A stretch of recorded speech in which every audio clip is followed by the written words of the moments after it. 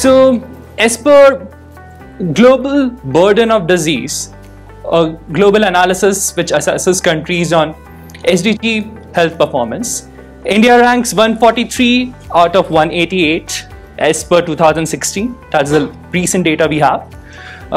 Behind countries like Sri Lanka, China, even war-torn Syria and Iraq. That's the standard of health as of now in India. So that's why we need budgets to show the real priorities of our government. So it is essential to perform timely analysis to track progress of various key public health indicators at various tiers of government at various geographies. But unfortunately, budgets are hard to consume and difficult to comprehend. This is what you get for Bangalore. This is the BBMP budget and this is the Karnataka state government budget.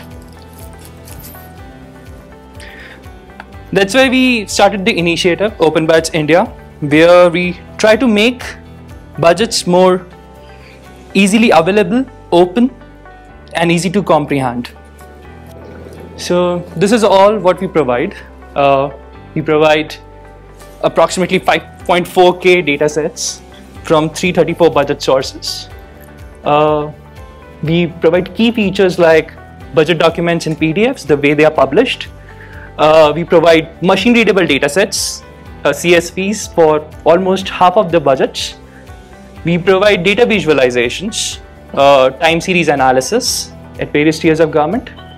We also provide budget basics where people who are not so budget aware can pick up things from there and eventually start learning more about how to track budgets.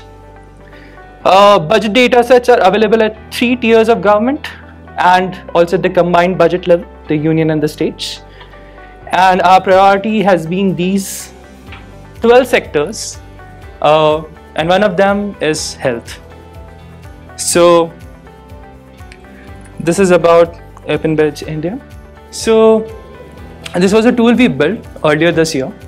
This helps you track union government's investment on key attributes related to health. Let's have a look into it. So what you're seeing is total expenditure of Ministry of Health and Family Welfare as percentage of GDP. In the morning there was some discussion that it should be more than 1% of the GDP, but currently the Union Ministry's expenditure is just 0.29. That's where we stand as of now. Also, there are some few highlights from this year's budget. The major ones are there is an action plan to eliminate Kal Hazar and filariasis by 2017, leprosy by 2018, measles by 2020 and tuberculosis by 2025. There is an increase in budget overall, which is by 27% from last year's budget estimates. So we expect that our ministries invest the similar kind of budget in the coming years too. Also, you can go through the several key highlights here.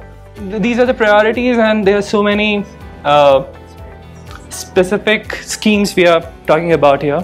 So there was lots of discussion on Ayush, so how much investment Ayush is doing. So you can see there's a huge increase in recent years with the change of government. Also, if you see National Health Mission, there is a subsequent increase over the course. I would move now to another tool which we have built so far. You can explore this. This is on unionbudget2017.cbgindia.org. That's the URL. He also built story generator with collaboration of DataKind. This is a tool which helps you enable to compare important budget indicators in various sectors for across the states across the years. And this data is being aggregated automatically as well as manually because this data is very difficult to cull out. So still it's a semi-automated version. You can look into it. In the total state expenditure, we were on the level 2 of the color code, but when it comes to total state expenditure as percentage of budget, we become lighter. So Karnataka is just investing approximately 4% of their budget on health, 4% of the total budget on health. Also, we have comparisons as per capita. Per capita means the approximate population count of that particular state. So we are again in the very light zone, where we are just investing 1010.5 rupees crore per capita. Now, this is very high level picture of what's happening in the health sector in India. But suppose I want to deep down and really understand how much investment is happening in urban allopathy hospitals and dispensaries in Karnataka. How much money is flowing into the infrastructure, or how much money is going into the rural dialysis units in Karnataka, or training of auxiliary nurses and midwives. You have been hearing this term from the morning, but how much money is going into training them? It's very difficult to do that. Currently, one needs to go through several PDF documents to cull out the data. It would look like something like this. So for Karnataka, you get 9 volumes of such document, a PDF which is approximately 1000 plus pages. So the data plumbing itself would take you months, and you won't be able to create your arguments in time to actually cater the action required. So what we are doing is we are generating CSVs automatically from this PDF documents with the help of computer vision. We are able to detect the table. The blue line which you're seeing is suggesting that there is a big table, and the green lines are suggesting that there are columns.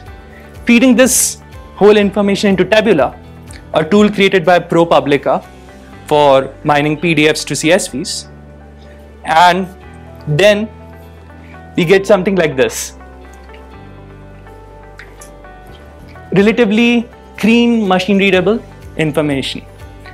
But still, this is not very nicely suited for the needs of various researchers in India. The budget codes are very distributed. The information is hierarchical in nature, put it up in the flat CSV, and all other fields are somehow difficult to consume. But this is what you would find on our website. We have put across all these CSVs for Karnataka as well as Sikkim, for which we are able to crack the codes. What we now are doing is transforming this in a much more usable format. The way we see our account statements, you're now able to see similarly the account statements or states. So this is how the transformed CSV looks like. You have a very detailed coding there. Most of the budget people can understand that part. It's the major head, the sub-major head, minor head, sub-minor head, head and object head. These are the 6 levels of hierarchy. Budget is being followed. Till the 3rd level, all the states are mandatory to have same codes, but beyond that, everyone can take their own standard to produce data. Thus, it becomes very difficult for us to compare this data across the states beyond the 3rd level of allocation. Till the 3rd level, Comptroller Accountant General Office has mandated all the state bodies to publish data so that they can track the accounts of the government easily. So suppose we want to understand the investment on public health infrastructure in Karnataka. So basically, urban rural hospitals, dispensaries and health sub-centers. So with the help of that file which I showed, we are able to cull out easily with the help of some basic calculations, something like this. I prepared it in a day, so anyone who just knows basic information, what they're looking for, can have tools like this. So from 2015 accounts till 2017-18 budget, the revenue expenditure is the ongoing expenditure, and the capital is on the assets and the liabilities, the investment on the assets and the liabilities like land, etc. So revenue expenditure has increased from 61.4k lakhs to 73.0k lakhs over the course of 4 years, at least the budgeted amounts. there is a big spike in the capital expenditure. So once we have the data, we can drill down and see what are the major causes of these spikes and other stuff. Reason of this spike was in 2015-16, the Union Ministry invested some amount in establishment of Godhwani Memorial Institute of Oncology, Bangalore, for cancer research in Karnataka. So that's why we got a huge amount there, and that got slightly decreased over the course of years. Similarly, this is revenue expenditure on rural health subcenters, community health centers, hospitals and dispensaries in Karnataka. From 2014-15 accounts, you see a sudden increase, but still the amount is very less as compared to urban hospitals and dispensaries. And once you have this kind of data, you can do per capita comparisons. You can compare with other data sources which you get, the number of hospitals, the number of beds, etc. So you can marry this data with other sources to refine your analysis. If you want to understand the investment on family welfare centers and trainings in Karnataka, how to go about that? So ASHA, accredited social health activists, are local women trained to act as health educators and promoters in the communities. She also acts as depot holder for essential provisions being made available to all habitations. So this could be a one person you have to reach out if you need drugs, if you need medicines for your health. So ASHA are female workers working on the grassroots level, on the most granular level. Then we have Anganwadi workers who provide care for newborn babies and antenatal care for pregnant women, ensure that all children below the age of 6 are immunized on time. We have auxiliary nurses and midwives. ANM is a village level female health worker in India who is known as the first contact person between the community and the health services. ANMs are expected to be multi-purpose health workers. So generally under one ANM, there are 7 to 8 ASHA workers and few Anganwadi workers working on a sub-center level. And then there are multi-purpose health workers, MPW or MHW, male, female. Their job is to deliver preventive and promotive healthcare services to the communities at level of sub-health centers. So much debate is going on in this level because it's the only level where male members actually touch base on the health communities in village, and most of the people suggest that to have a better women and child health, we want more male workers to understand the nuances of it. And there is a big crisis as of now that most of the states are not able to fill the allocated seats they have for male multi-purpose health workers in most of the districts. Let's see how the budget works. So major investments on family welfare trainings in Karnataka. So if you can see 2015 accounts till 2017-18 budget. The dark blue is in regional health and family welfare training centers. The light blue is on training of auxiliary nurses, midwives, dadis and lady health visitors. And the yellow one is centrally sponsored scheme for training of multipurpose workers, MPW male. So you can see the training component for MPW male has been the lowest allocated budget. This could be one of the possible reasons that male members aren't able to continue to the job they are expected to do.